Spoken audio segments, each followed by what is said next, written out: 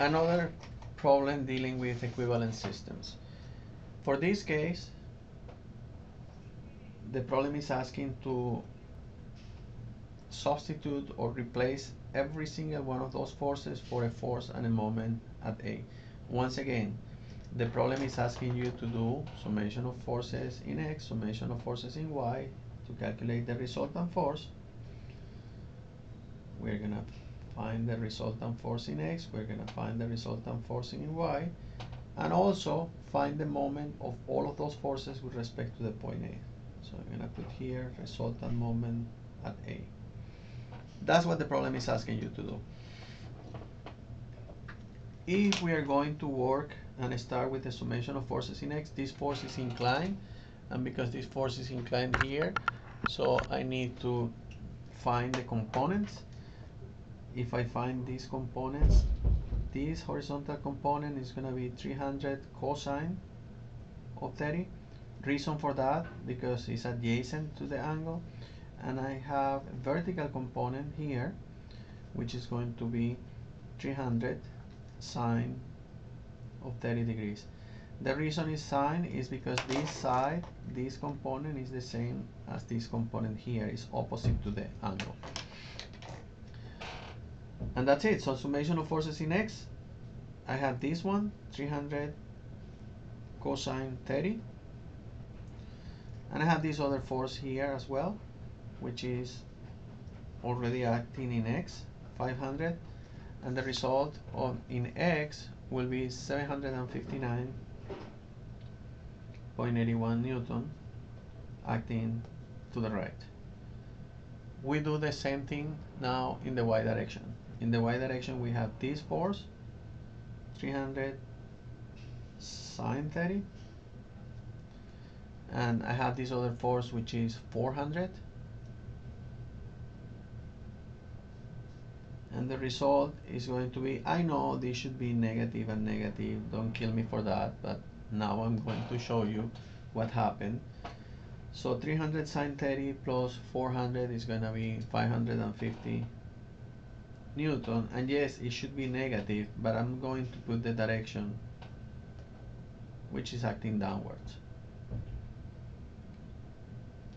If I want to find the resultant force, the magnitude of the resultant force will be only the square root of 759.81 square plus 550 square, and the resultant force will be then 937.98 Newton.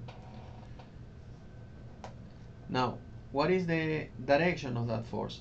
I plot this and I plot that, which is the 759.81 and the 550 Newton.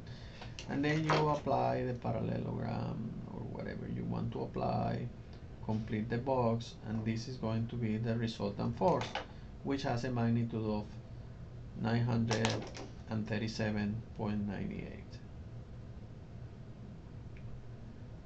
And if you want to calculate this angle for saying something, you can use any trigonometric property that you want to. You can use inverse tangent of this side, which is 550 divided by this side, or you can use inverse cosine of this divided by that, or inverse sine of this divided by that. It's up to you. I know you are used to saying this, so I'm gonna keep doing the same thing that you do. Of the y component, 550 divided by 759.81, and that will give you an angle of 35.9 degrees.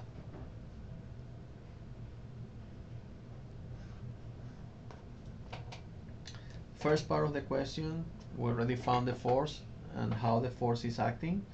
Now the second part will be summation of moments. You need to establish a convention.